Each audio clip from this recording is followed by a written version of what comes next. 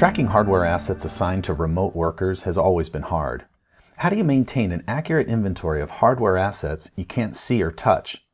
With AssetTrack for ServiceNow, asset managers can enable end users to certify the assets assigned to them automatically. Here's how it works. An automated job sends email to end users that haven't certified their assets within a time period.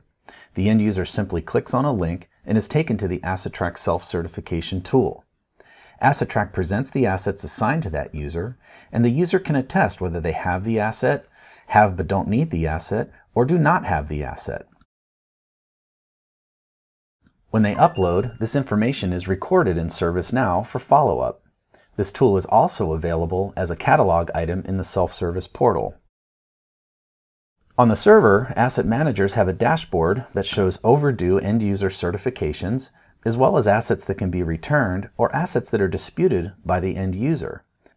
Tasks can be created to follow up on these exceptions to resolve them.